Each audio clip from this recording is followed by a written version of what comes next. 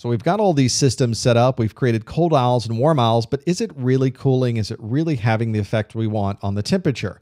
To know, we're going to have to monitor this temperature over a period of time. We want to make sure that what we are cooling is working. We want to make sure that if we raise the temperature a bit to save money, that we're not doing this at the cost of the temperature of the systems in our environment. You may not need certain cooling systems. You may be able to turn off different cooling systems, but you'll never know unless you actually monitor these things over time. So we will want to get a thermometer that can track things over time, maybe provide us with humidity information over time. When night comes, you may have a different pattern than when it is daytime and very hot outside. You may find that different parts of the month are different depending on the number of systems and how much you're working them. Higher CPU utilizations will cause more heat in your environment. So we want to log this, we want to look at it, and we want to look at those logs afterwards and evaluate, how's our cooling system going? Do we have the proper amount of humidity? Is it working the way we would expect? And we want to watch and make sure there are no spikes. We want to make sure there's no outages. If our system is one where our cooling system fails, you're going to see your temperature rise. So you want your cooling monitoring system to also have alarming and alerting capabilities to let you know that if you're walking down the street one night and your phone has a message pops up on it that says, we just lost a cooling system, the temperature has now risen to a certain amount, so that then we can do something about it. We can resolve the issue, we can turn on additional cooling systems or do whatever we need to do to make sure that we have business continuity, to make sure our systems continue to run.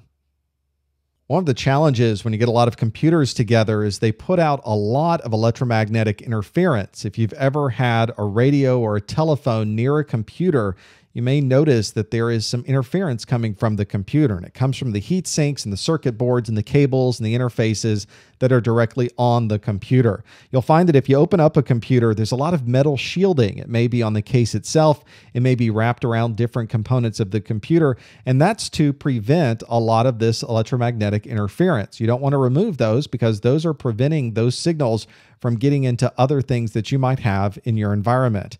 If you ever look at video or you ever listen to audio that comes right out of a computer over an analog set of headphones, for instance, you'll hear the noise, and it may show up in your phone systems, it may show up on your on-hold systems, and a lot of that interference is something you have to keep in mind and keep your computers that are putting a lot of this electromagnetic interference, keep them away from those audio systems. You may also want to monitor your environment with video. You may want to put in your own closed-circuit television. This is a television or video system that is in-house that is capturing data from your own cameras and sending it back to one central facility. You can protect your assets this way, make sure people aren't taking things in and out of the building. You can have cameras on the inside or the outside of your organization. They could be not only protecting your assets, but maybe protecting people that are in your parking lot.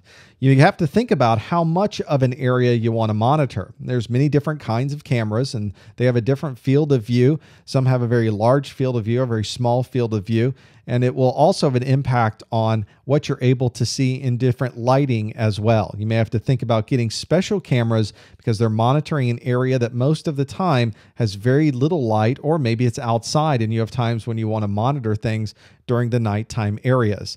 These security systems also need to work together. So if there is an alerting system on a door, you may want to make sure that your video system is able to move over to that door and see what's going on should a problem occur. So very often your security systems all work together. Your video works along with your other intrusion systems to make sure you're able to capture that information.